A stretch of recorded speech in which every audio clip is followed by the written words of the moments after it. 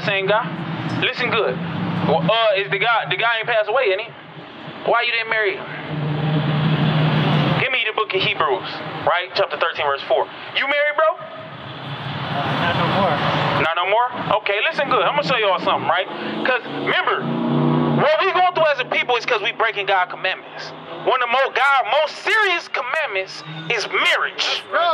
Is marriage. And in the black community, what we find out, we don't marry no more. In slavery, we had enough sense that we need to be marrying our women. Right. Nowadays, men lay with this woman, put a kid over here, a kid over there, a kid over there. Now, she got, all three of them got 3 kids. Then they leave that dude, they find another dude, have a kid by him. Now she got 3 kids by 30, 40.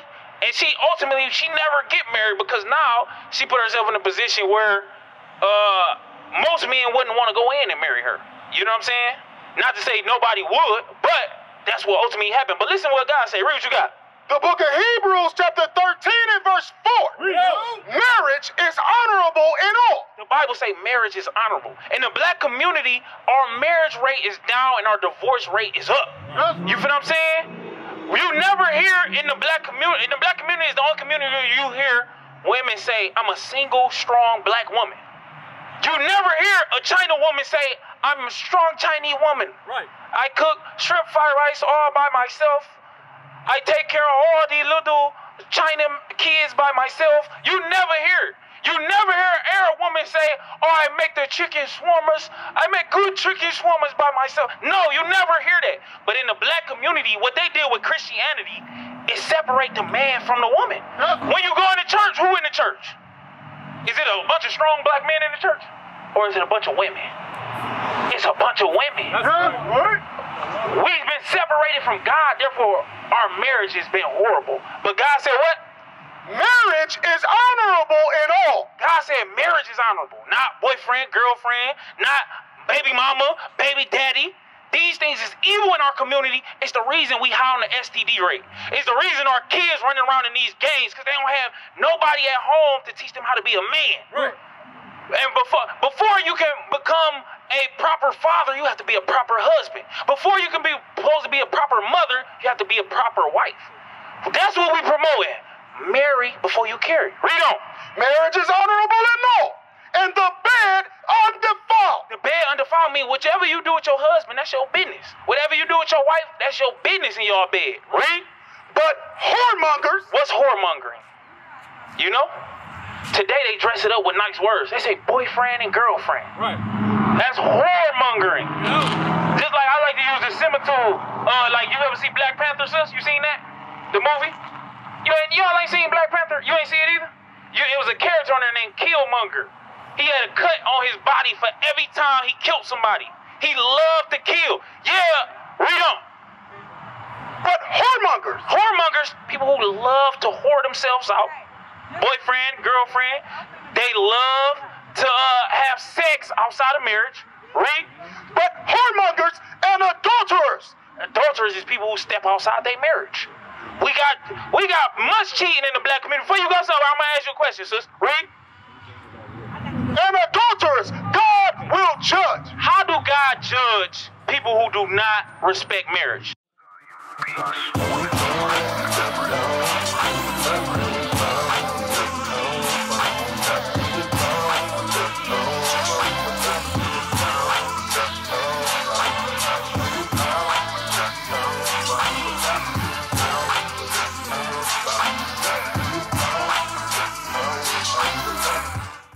Do you know? Give me Deuteronomy 28. Do you know how God judged them? Sister Bella, you know? Huh? I'm going to show you how God judged them. Read what you got. The book of Deuteronomy, chapter 28 and verse 61. Also, every sickness and every plague, which is not written in the book of this law, them will the Lord bring upon thee until thou be destroyed. God said he will bring every sickness and plague that's not in the Bible on our people for dishonoring marriage.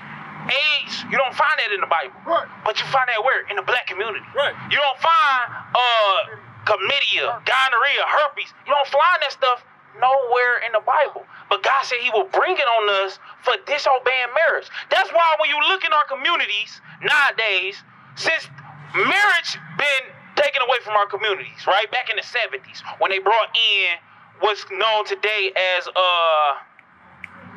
not going to welfare, right? WIC, women, infants, and children. In order to receive WIC, what do you have to not have at home? A man. A man. You said what? I ain't got one of them. Don't want one. You don't got one and you don't want a man? Why don't you want a man? They not faithful? What caused you to say that? That's just true. To me, to my knowledge, it's true. I ain't gonna say all men are good. So you saying men are not right? So would you? I'm saying they not right. I'm saying they're not loyal. They not loyal to their relationship.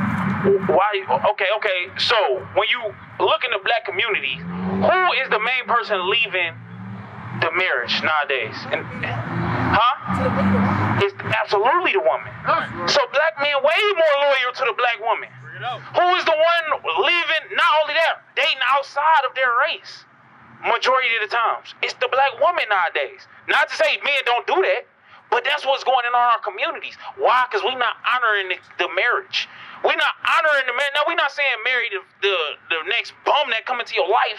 You know what I'm saying? Right. But we saying save what you got to marriage, because you said you're not looking for a man, so you saying you're willing to not have sex for the rest of your life. Exactly. So that means you want to have sex. You want to have sex without the man. Right. You just want the pipe without the mouth that go with it. Right. Oh my God. You said you a what? You a pleasure yourself. But you just, even still, it's still evil. It's still an evil mindset to be in. Right. What we going over? Read it again. Listen good. Also, every sickness and every plague. When we look in our community and we see plagues in our community, it's because we don't honor marriage. And I'm talking about an honest relationship. I guarantee y'all sisters don't even know how to pick a man. Do you think you know how to pick a man? Huh? What is a man? That's what I want to know. What is a man? What is the biblical definition for a man? A provider. Okay. So if he paying the bills but he beating your ass, is that a man for you? What's a man? You said no, it's not to each his own. You gotta get that out your mind. It ain't to each his own. It's us. A man's supposed to be your backbone. A man supposed to be your backbone? No, sister. You're supposed to be the man's backbone. You're supposed to have the man's back. The problem with our sisters is they want the pipe, but they don't want to listen. So if you find a godly man, is you willing to follow him and obey him? No, sister, you just said you don't even want a man. So now all of a sudden you ready to obey a man, but you don't want a man. That's a problem in our communities. Is that we don't even respect marriage, neither do we know what a man. I'm gonna show you what a man is. And sister, you walking off without even knowing what a man is. Listen good. The book of 1 Kings, chapter 2 and verse 2. I go the way of all the earth. Be thou strong, therefore, and show thyself a man. He's gonna show you how you show yourself a man, so you don't end up like the loudmouth black woman over there. Read. And keep the charge of the Lord thy God, to walk in his ways, to keep his statutes and his commandments and his judgments and his testimonies, as it is written in the law of Moses, that thou mayest prosper in all that thou doest, and whithersoever thou turnest thyself. He said the way you show yourself a man is by keeping his commandments. That's right. So if you see a man, he not keeping the commandments of God, he ain't a man. That's right. So what it is, a sister say, oh, I have a problem. I can't find no good man. No, you've been dealing with boys all your life. That's right. Because you were dressed inappropriately, so you attracted a boy, a male, because men are providers. Right. They gonna tell you, put on the clothes. Right. If you was my wife, you was dressed out like this, I couldn't even imagine you being my wife and you dressed. I couldn't even imagine that. You know what I'm saying? Because men don't tolerate the breaking of God's commandments. Right. What we are here doing is raising up about real men. So you never seen a real man until today. That's right. Because the men in our community don't keep commandments. They tell you have sex with as many women as possible. They tell the women, you want to wait till you build yourself up in your life, get your life together, then settle down. No. You supposed to find you a godly man. Give me 1 Timothy 5:14, because I know you got to go. So I'm going to remember one more scripture before you go. No, give me Deuteronomy 33, verse 19. Because right now, today you found out you an Israelite. You ain't a black, you ain't a nigga, right. You ain't African-American. Right. None of this stuff the white man told you was. You an Israelite the same as Jesus. That's right. Right? And because the Israelites broke the commandments, we went into slavery.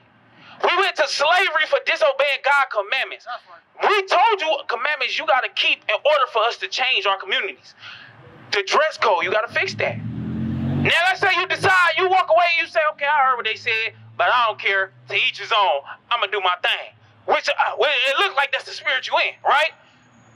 Listen good. Read what you got. The book of Deuteronomy, chapter 30 and verse 19. I call heaven and earth to record this day against you. I'm calling the heavens, the angels in heaven, and the God Almighty, and the angels on the earth, which is God messengers, that you stand in witness before against you. Read. That I have set before you life and death. I showed you the way of life and death. You got to keep the commandments to get into heaven. Right. And death is you can keep doing what you want to do to each his own. Right. Read on. Blessing and cursing. I showed you the blessing of heaven by keeping the commandments and the curses that you're going to go through and continue to go through if you disobey. Read.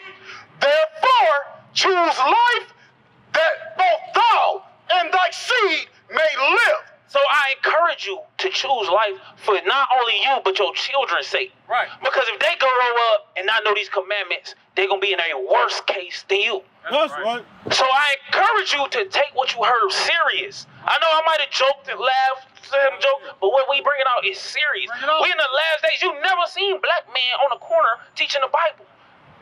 All your life you seen black man do is sell dope and try to hit you. You know what I'm saying? Get your phone number. Right. Now we preaching the Bible, showing you it's time for change in our community. That's right. And it's either you gonna change or you gonna die in the day of Christ's return.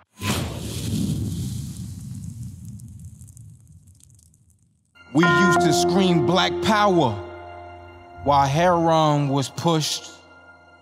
But at the end of the day, nothing's in vain. IUIC has been given a vision. The tents of Judah has risen. Many has attempted the mission. Minor murmuring, omitting, and missing the mark. Just reading that he had the flame of fire in his eyes gave us the spark. We on Paul's mission. We out on the road, purple and gold. From Mexico, Cuba, Haiti, Ghana, Sierra Leone. 144,000 boots banging, concrete crackling. These are how men repented at heart. The scriptures is proof. IUIC, we deliver the truth.